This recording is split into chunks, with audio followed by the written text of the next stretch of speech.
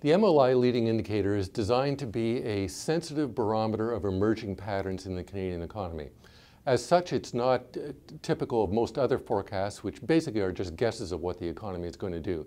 Instead, we've constructed an index of 10 components that measure what households and businesses in this country have actually committed themselves to spending on.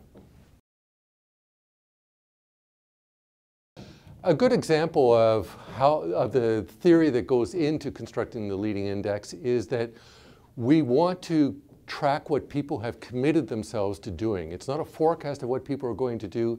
It's what our people in their own actions reveal they're going to do.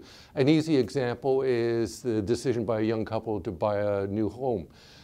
We know, for example, that that isn't the end of their spending process. In fact, it's just the beginning, that over the next couple of years, this couple will fill up their home with purchases of furniture and appliances.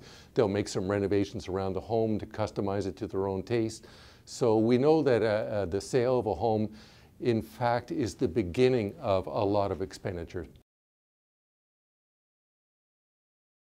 We're trying to get those parts of the economy that turn radically into recession or into recovery. Sectors such as business investment, housing, personal expenditure on durable goods. These are the parts of the economy that move with the business cycle.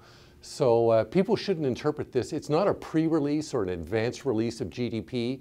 It's designed to follow the most sensitive parts of GDP. What a 0.3% increase in the leading indicator means is that the economy will grow at a fairly slow, steady rate in the future. Exactly what that rate will be, could be 0.2, could be 0.4. It's not meant to be precise like that. What it is saying is that the economy is going to continue to grow in the near-term future. It's not going to turn suddenly into recession. Statistics Canada, being a government agency, its primary interest in this was being risk adverse. So it didn't have much, if any, lead time at all, but it was very accurate. Basically, it was designed to be almost a pre-release of GDP. It wasn't, so we've reconfigured this now that I'm no longer in government and I can take a little more risk. We've now reconfigured this so it has more lead time, a lead time of up to 6 months ahead of where the economy turns. Statistics Canada's interest was, God, don't ever make a mistake with this. We can't ever be wrong. That was their most important interest, and that doesn't lead to a very interesting leading index.